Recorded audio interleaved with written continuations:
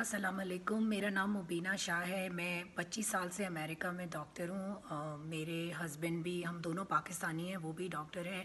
میں یہ video record کر رہی ہوں اس لیے کہ میں اپنی ملک اور قوم کے لیے بہت پریشان ہوں، اور ہم لوگ یہاں پر مختلف پاکستانی چینلز پر ہم دیکھتے ہیں پاکستان کے حالات اور وہاں کے حکمرانوں کو ہم فالو کر رہے ہیں، اور ہم آلسو یہاں کا بھی ہم دیکھ رہے ہیں سسٹم۔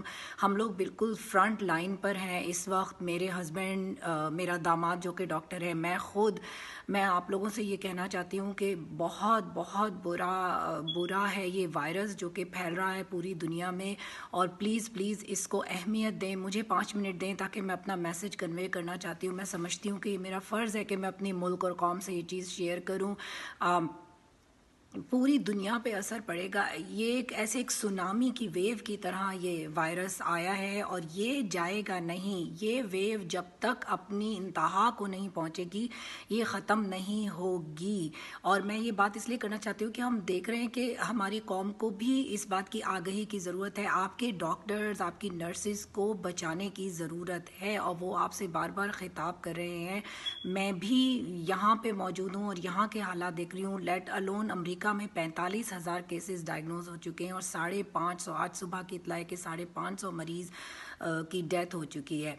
تو یہ کہنے کے بعد میں یہ کہنا چاہتی ہوں کہ دیکھیں، اس وائرس کا کوئی علاج نہیں ہے، کوئی دوا نہیں ہے، کوئی ویکسین نہیں ہے۔ یہ جو آپ سن رہے ہیں کہ فلانی دوا کام کرتی ہے، یہ سب قیاس آرائیاں ہیں، لیکن اس کا ایک بہت سادہ سا حل ہے۔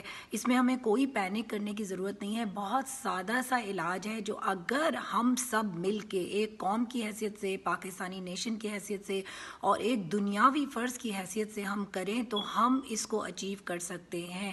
ہمیں اس سونامی کی یہ جو ویو ہے، اس کو توڑنا ہے، اور اس کے توڑنے کا سادہ سا طریقہ ہے کہ پلیز اپنے آپ کو آئسولیٹ کر لیں، اکیلا کر لیں، گھروں میں بیٹھ جائیں، کسی سے نہ ملیں، کسی سے ہاتھ نہ ملائیں۔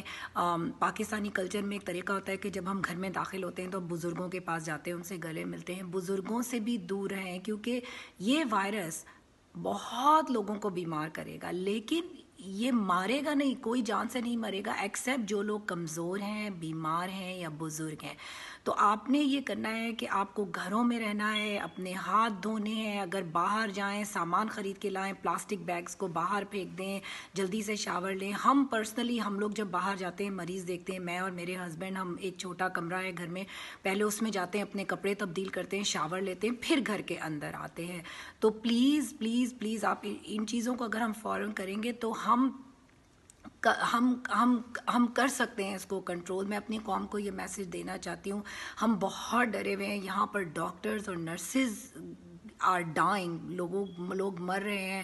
امریکہ جیسے ملک میں وینٹیلیٹرز نہیں ہیں۔ آپ پلیز اپنے حکمرانوں کا ساتھ دیں، ان کا کہنا سنیں۔ پاکستان جیسے ملک میں وینٹیلیٹرز اور دواؤں کا انتظام کرنا بہت مشکل ہو جائے گا۔ بیسٹ چیز یہ ہے کہ اس کو پریونٹ کیا جائے، یعنی کہ اس کو کنٹرول کیا جائے اور ورس ہونے سے روک دیا جائے۔ تو پلیز میری آپ لوگوں سے التجا ہے۔ بہت شکریہ سننے کا۔ اگین امریکہ سے ڈاکٹر مبینہ شاہ۔